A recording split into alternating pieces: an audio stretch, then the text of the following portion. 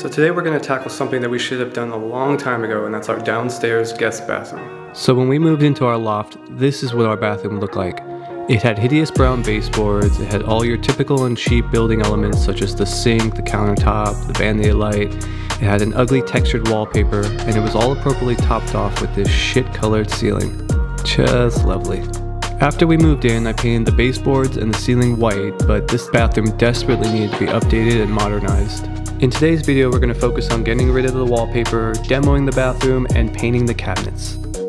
This is called grass cloth wallpaper, which we are very excited to remove. Okay, full disclaimer, I have never done any kind of major renovation work, so this is all going to be very new to me, but I'm just going to figure out as I go, and I'm going to show you guys how I did everything. We started by removing all faceplates and all wall accessories. It is time. It's time for the ugly grass cloth wallpaper to go. We used a special spray for wallpaper removal, which really helps to eat into the glue behind it. We really soaked each panel, let it sit for a bit, and then we could start peeling it away. I also used a 6-inch putty knife to scrape away any remaining pieces and also to scrape off some of the glue that's left behind. Just as a side note, that orange bottle I'm using, there is no cleaner in there. We actually just put hot water and soap in there. You really want to make sure to remove as much of the glue as possible, so spraying the hot water and using the knife will really help to get this off. This was a tedious process, but it was already starting to look better in this bathroom. After all wallpaper was removed, we scrubbed all of the walls with a sponge and hot soapy water. Taco approves. Now it was time to start demoing the bathroom. We covered the mirror with some tape, just in case this thing decided to crack on us. I pried the mirror away from the wall a bit and slid wood blocks behind it. That way, every time I rocked the mirror back and forth, the wood blocks would slide down further and further and help separate the glue from the mirror. I kept doing this until it fully released. By the way, as a side note, I ended up selling this mirror on Craigslist, and that went towards the renovation costs. Next, I unscrewed the hinges and removed the cabinet doors. Next, I made sure to turn off the hot and cold water valves underneath the sink. I tested the water and made sure that it was off. Now it was time to start detaching the lines. Make sure you have a bucket underneath for any residual water. Loosen the nuts with a wrench and then unscrew by hand.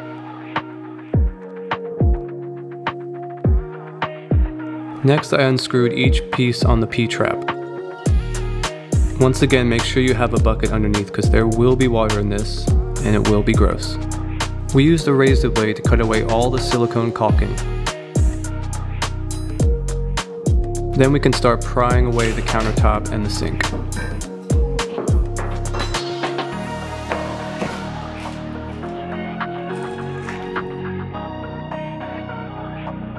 With a bit of rocking back and forth, everything should loosen up pretty easily.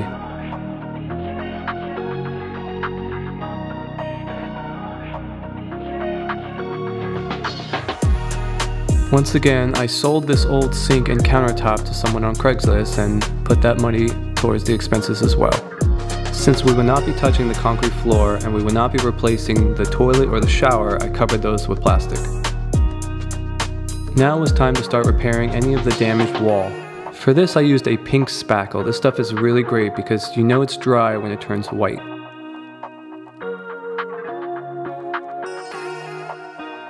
After it's dry, just use some sandpaper and knock it down so that it's flat with the wall. Sometimes you might need to also add some spray-on texture to this. Okay, so let's talk cabinet painting. Painting cabinets can be a really easy and cheap way to update any bathroom or kitchen. The most important part is how you prep the surfaces to be painted and also what kind of paint you use, the quality of paint. This is definitely a great route to go if your cabinets are still in really good shape like mine are. I just want to replace this ugly orange color. I started by removing all the hardware from the cabinet doors.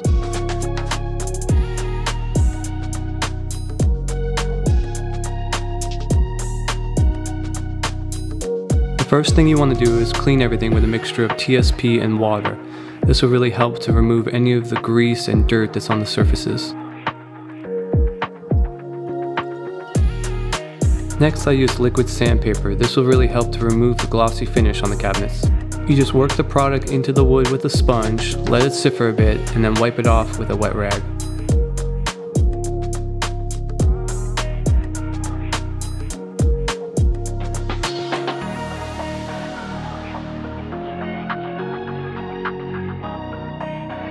The next thing I did was mask off the water valves and drain pipe. And then I used the liquid sandpaper on the face frame of the cabinet base. This is the primer that I will be using. This stuff is really great and it covers almost anything. It comes in two different sizes. The small can I will use for hard to reach areas, and the large can I will use for any larger surfaces.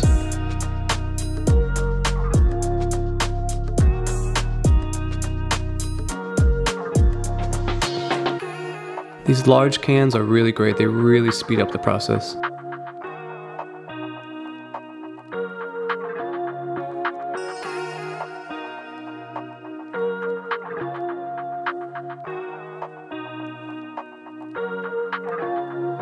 I let the doors fully dry, and then I repeated the process on the other side.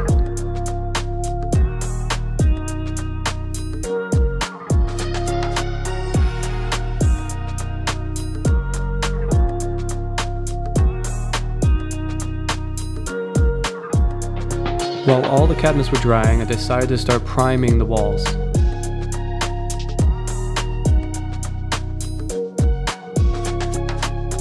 You probably noticed the new LED light that I got for the vanity. I will be installing that later, but I just put this up temporarily so I have more light.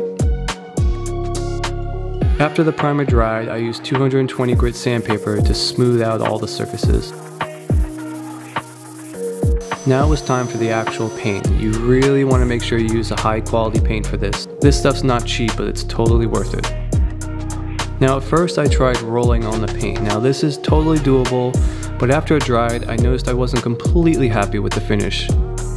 So I ordered a Wagner sprayer from Amazon and decided to give that a try. I knew that I would be using this sprayer for many projects in the future, so I didn't mind the extra cost.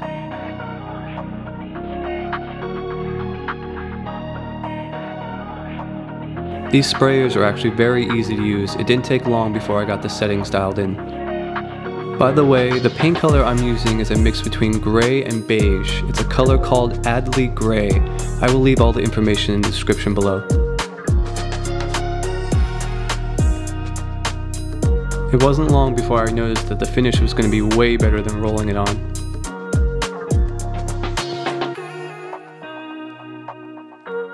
I recommend doing at least about 2 to 3 coats of paint.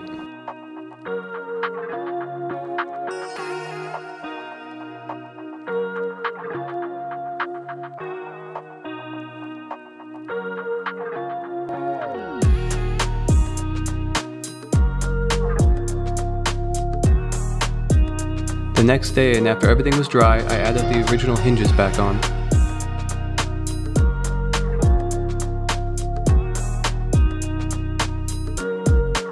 Now it's time to start attaching these awesome modern handles that I found online.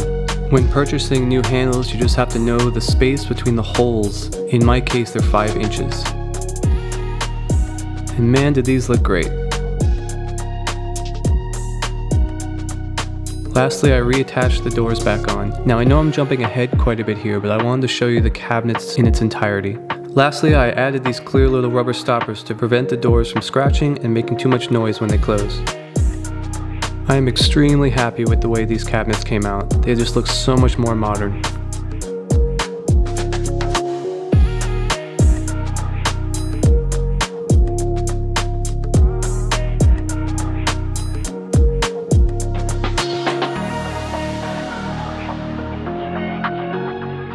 So that's it for today's video. Thank you guys so much for watching.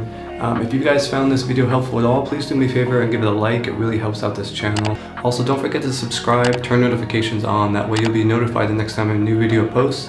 There's going to be many more videos to come.